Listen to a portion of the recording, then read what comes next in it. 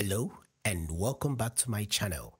My name is Coinx, and in today's video we are going to be reviewing Avalon 747SP. This plugin actually is an emulation of a well-known hardware, and looking at their official site you can see a little bit about what they said about this plugin. So today we'll go through each features and explain what they are and also apply it on a track to see the difference.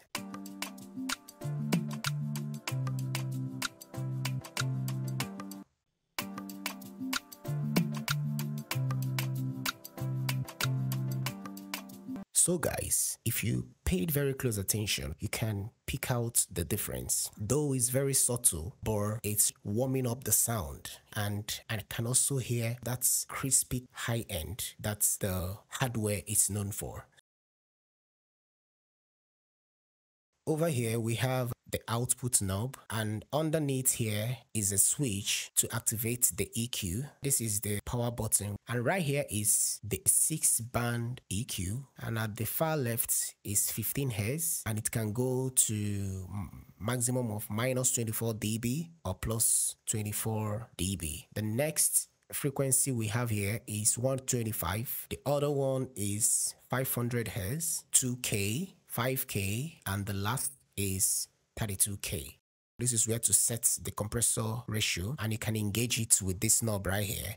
Below is the overall makeup gain, and the next is the frequency knobs. They have two frequency knobs here, which is for the sidechain section. With this frequency here, you can set the section you want the sidechain to affect. The next is the threshold to set the amount of compression you want on the signal. Over here is the release and the attack. Then we now have the input. So that's it about the features. Then on top here we have this bypass, dedicated button for bypass. Then the next is the settings, where you can, let me open it up. All right, where you can see the quality, online, offline.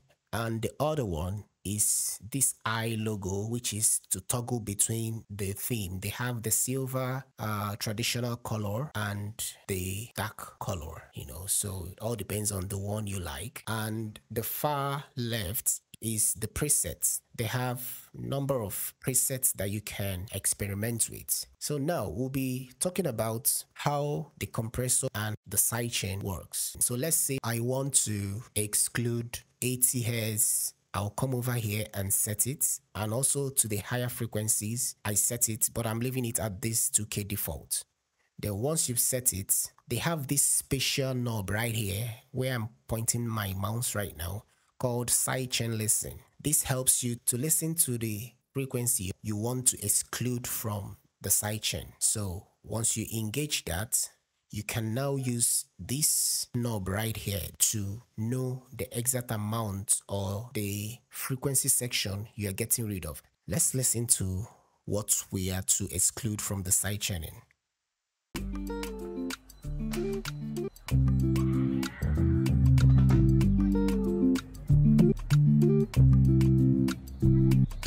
So guys, as you can see, the frequency I set it is around 70 to 80 Hz. Sorry guys, it's lagging, it's not responding immediately. Yeah, that's the frequency that I excluded so that it doesn't trigger the compressor to overwork. Then with this knob here, we take it all to the left. It increases the volume of the frequency you want to exclude from the sidechain. Then you now go back and set it to where you want it. Once I set it here, I'll disengage the listen.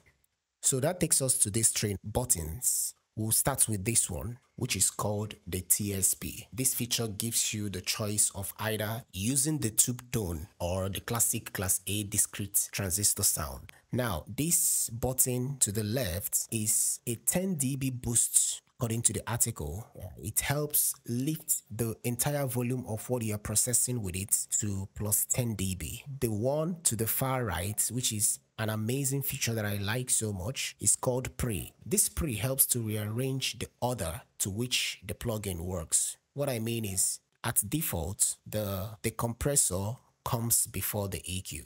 So let's say you are working on a project and you feel like you need to EQ before you compress. You can still achieve that with this by the help of this button. Once you engage pre, it swaps it. It makes the EQ comes first before the compressor. So guys, that's basically all about this plugin. Check out the factory presets it came with and see what works for you. So that will be it for today's video guys. Stay creative and see you guys in the next one.